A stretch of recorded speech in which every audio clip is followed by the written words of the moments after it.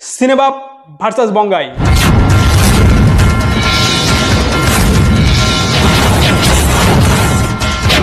এরা content creator নাকি পাড়ার কাকিমারে ভাই? পাড়ার কাকিমাদের দেখবে এ মা রুমাদের এত সুন্দর একটা ব্ল্যাক ঝকমকা চকচকে একটা শাড়ি রয়েছে, আমার কেন নেই? ব্যাস গিয়ে স্বামীর কাছে শুরু হয়ে গেল।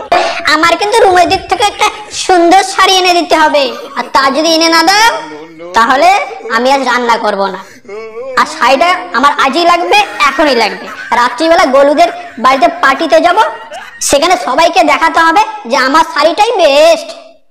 হ্যাঁ দাদারা, হ্যাঁ তোমরা ঠিক এই লেভেলে নেমে পড়েছো। শোনো দাদারা, জীবন মানেই জি বাংলা নয়। পাড়ার কাকিমাদের মধ্যে ফরফরানি, শাশুড়ি বৌমার মধ্যে সুরসুরানি, আর তোমাদের মতো সোকল্ড বাংলার কন্টেন্ট ক্রিয়েটরদের পিছনে কুটকুটানির আগুন লাগিয়ে দেওয়ার দালাল হচ্ছে এই জি বাংলা। বলছি দাদা, বৌদির সাথে ব্লগ ভালো চলছে তো?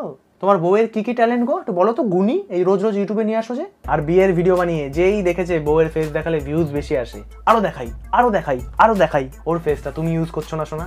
তোমার লজিক তোমাকেই দিলাম, এটা আমার লজিক না। এই বদ্দা বেশি ফাটছে না তো? এইটাও তো তোমার যুক্তিতে নেপোটিজম দাদা, এটা কিন্তু আমি বলিনি, তুমিই বলেছো। 2014-তে যখন কলকাতায় প্রথম আসি, কলেজ শেষে বাড়ি গিয়ে বালিশের নিচে মুখ লিখে শুধু কাঁদতাম। যাদের জুতো কেনার টাকা দিচ্ছিল না, নিজেকে লুজার মনে হতো।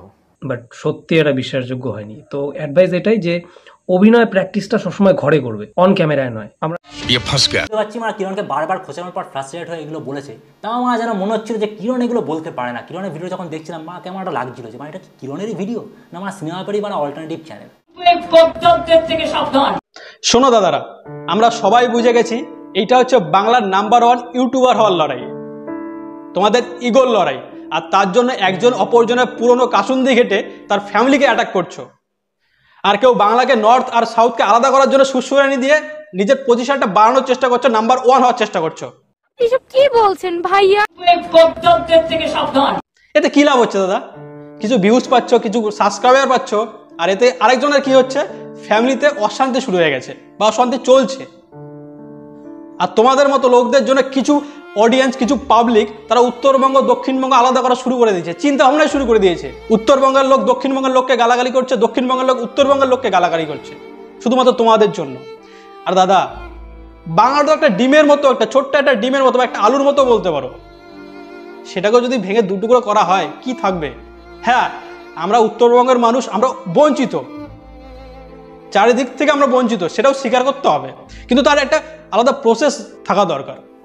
তোমরা তোমাদের ইগোর জন্য একজনের ফ্যামিলি, একজন পুরো বাংলাকেই ভাগ করার চেষ্টা করে দিচ্ছ। তোমরা সোকল্ড ইউটিউবার, হ্যাঁ কন্টেন্ট ক্রিয়েটার তোমরা।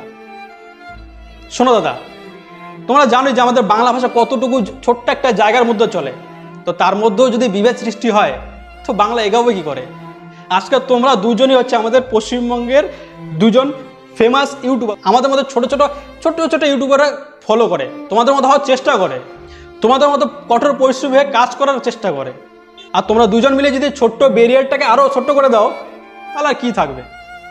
এভাবে কেউই এগিয়ে যেতে পারবে না, কেউই না। তো দাদা অনেক হয়েছে, এসব এবার ছেড়ে দাও। দুজনকেই বলছি দাদা, এসব অনেক হয়েছে, ছেড়ে দাও। চলো সবাই মিলে আবার কাজ করি, আমাদের বাংলাটাকে রিপ্রেজেন্ট করি আমাদের পুরো ভারতবর্ষ, এমনকি বাইরেও।